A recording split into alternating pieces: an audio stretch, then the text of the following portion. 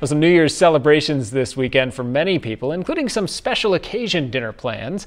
Area restaurants busy preparing right now for the holiday rush, including downtown La Crosse's Freighthouse.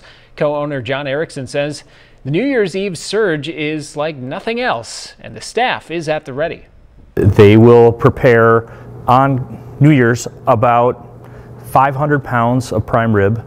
They'll have 250 to 300 pounds of crab ready, and Tom thought 450 tenderloins cut.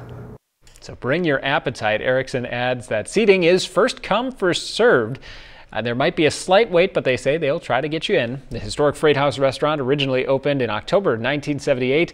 The original building built in 1880, making the Freighthouse a National Historic Site.